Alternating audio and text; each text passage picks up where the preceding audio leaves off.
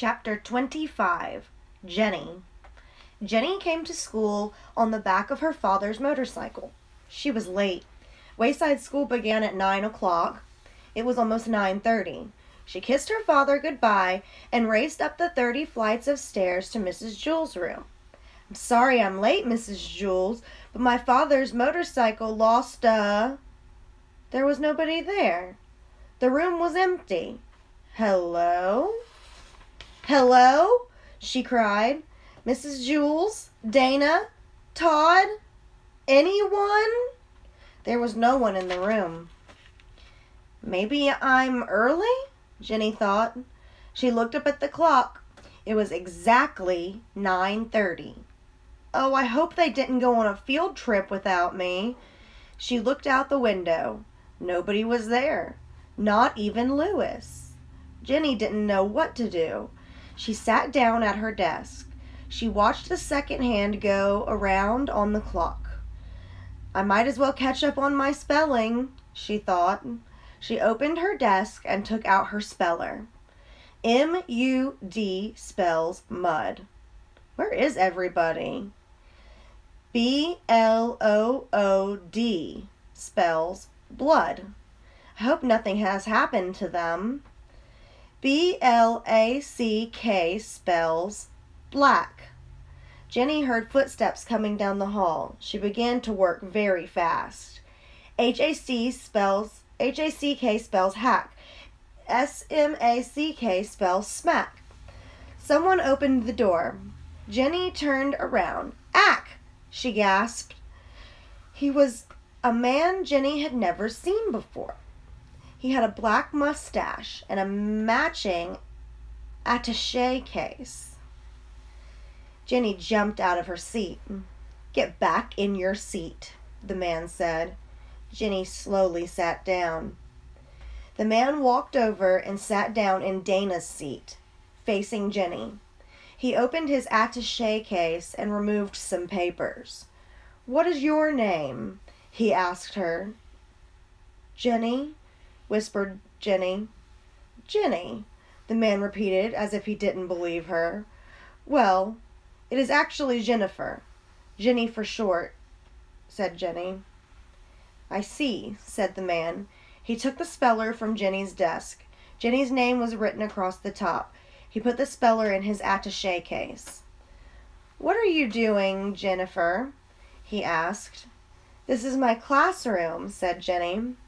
"Are you sure?" the man asked. "Yes, I think so. I mean, where is the rest of your class?" the man asked.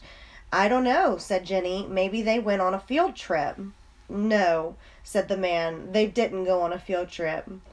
"Well, I don't know where they are," Jenny cried. "I was half an hour late today, and when I got here, everybody was gone. Really? Did something happen to them?" The man didn't answer her. He wrote something on a piece of paper. "Tell me something, Jennifer. When you came to school today and saw that nobody was here, weren't you somewhat puzzled?" Yes, said Jenny. "What happened to them?" "If you were really so concerned and so puzzled," said the man, "why did you work on spelling?" "I don't know," said Jenny.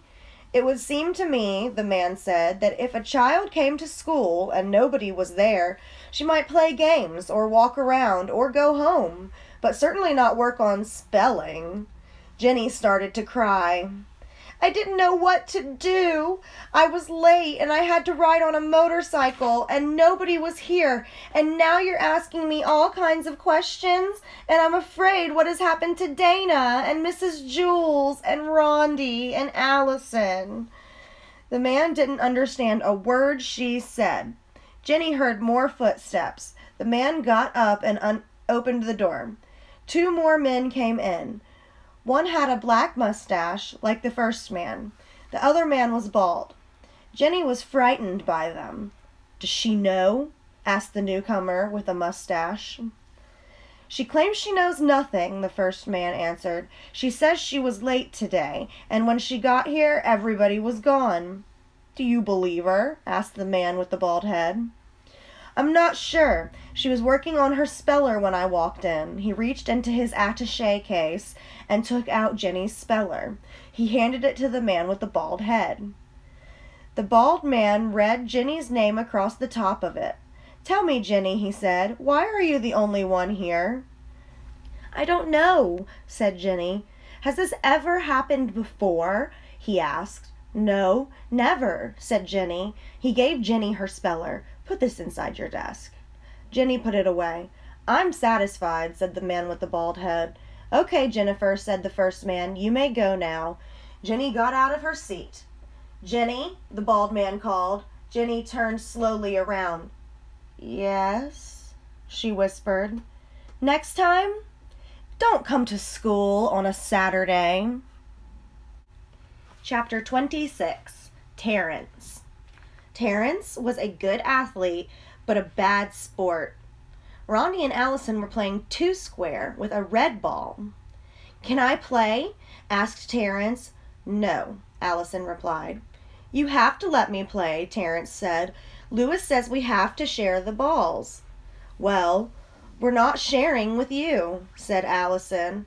Oh, let him play, said Rondi. All right, said Allison. We'll play three-square. You better play right. I will, said Terrence. Allison bounced the ball to Rondi. Rondi bounced it over to Terrence. Terrence caught it and kicked it over the fence. You have to go get it, said Allison. Shut up, Dixie Cup, Terrence answered. Rondi ran and told Lewis. DJ and Damien were playing basketball. Uh-oh, here comes Terrence, said Damien. Hey, let me play, said Terrence. Get lost, Terrence, said Damien. You have to share the balls. Lewis says so, said Terrence. Okay, but just throw it in the basket. Don't kick it, said Damien. I won't, said Terrence. First, Damien took a shot. It bounced off the backboard and through the hoop. Next, DJ took a shot. He threw it underhand way up in the air and it came down through the hoop without touching the rim. Then Terrence took a shot. He kicked it over the fence. You idiot, said Damien. Take a train, peanut brain, Terrence answered. DJ went and told Lewis. Stephen, Calvin, Joe, John, and Leslie were playing Spud. Stephen was it. Everyone else had a number. Stephen had to throw the ball up in the air and call out a number. The person who had that number had to try to catch it. Can I play? Asked Terrence. No, said Calvin. You'll just kick the ball over the fence.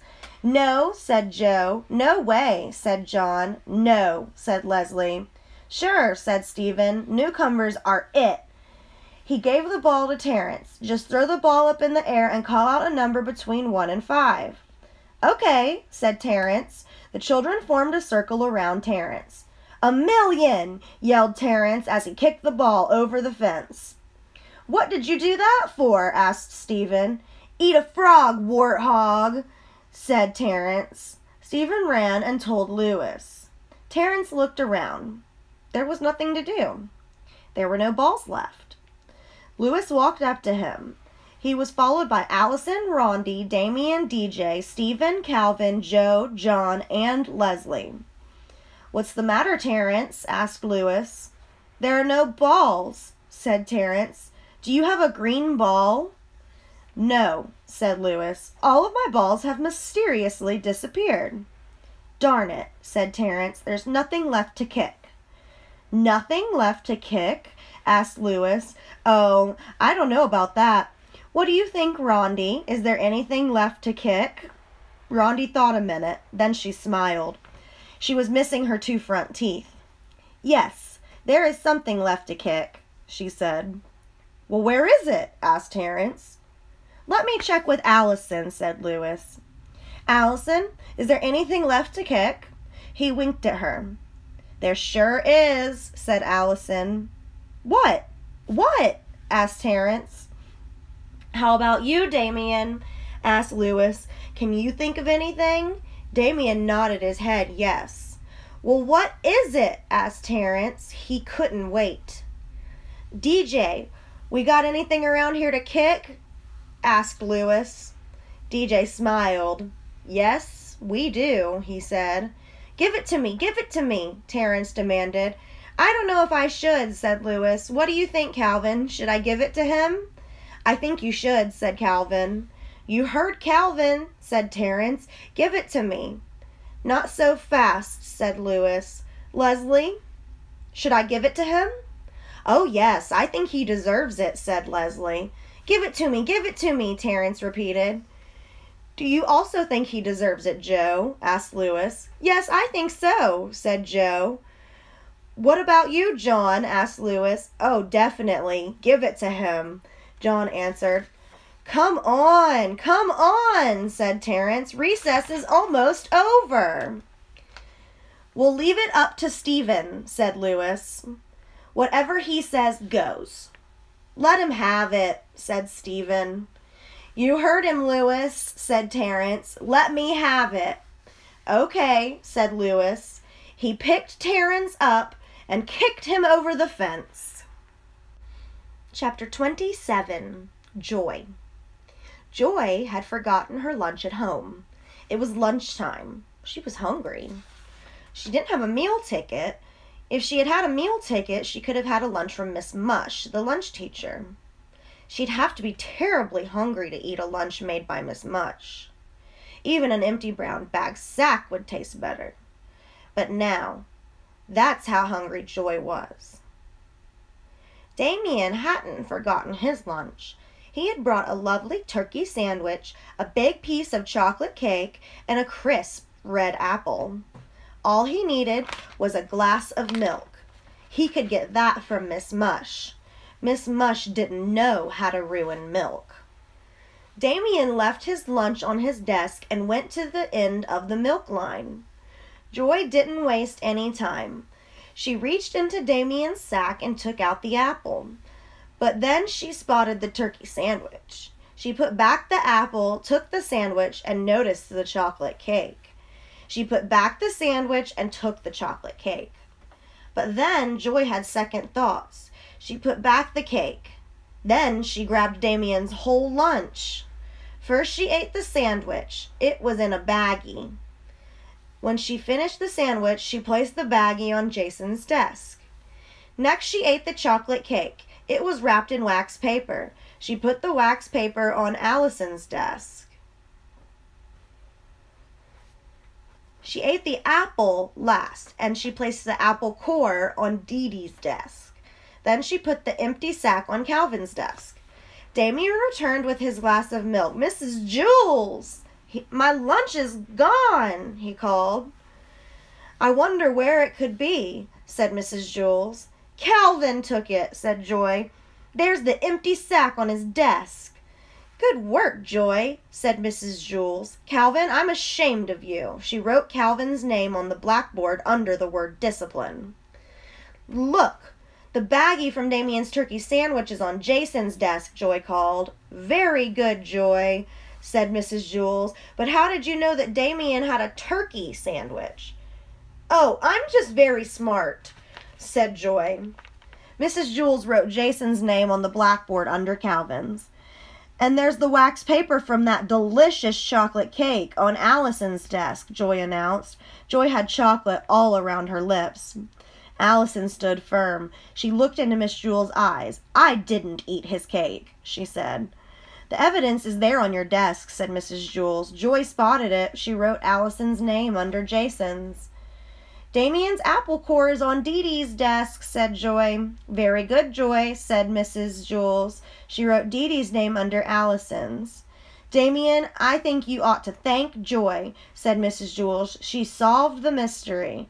Thank you, Joy, said Damien. Just then, Lewis the yard teacher walked in. I have your lunch, Joy, he said. Your mother brought it. You left it at home. You mean you didn't have a lunch? Asked Mrs. Jules. You must be very hungry. No, said Joy, not really. Since Damien didn't get to eat, he can have it. Thanks a lot, said Damien. You are the greatest. He ate Joy's lunch, an old bologna sandwich and a dried-up carrot. Joy, for being such a good detective and for being so generous with your lunch, you may help yourself to a Tootsie Roll Pop, said Mrs. Jules. They are in the coffee can on top of my desk. Joy took one. Then, when Mrs. Jules wasn't looking, she took another. Calvin, Jason, Allison, and Dee Dee had their names on the blackboard under the word discipline, but they had a good rest of the day, so at 2 o'clock Mrs. Jules erased them. They forgot all about the whole thing. Damien had a lousy lunch instead of a great lunch, but 5 minutes later it didn't make a difference. He couldn't taste it anymore, and he was full. He went outside to play basketball and forgot about the whole thing. Joy had a great lunch and 2 Tootsie Roll Pops, but 5 minutes later it didn't make any difference. She couldn't taste it anymore, and she was full. And at dinner time she was hungry just the same. But a horrible thing happened. Joy couldn't forget about stealing Damien's lunch. And for the rest of the year, every turkey sandwich, piece of chocolate cake, apple, and Tootsie Roll Pop tasted like Mrs. Mush's porridge.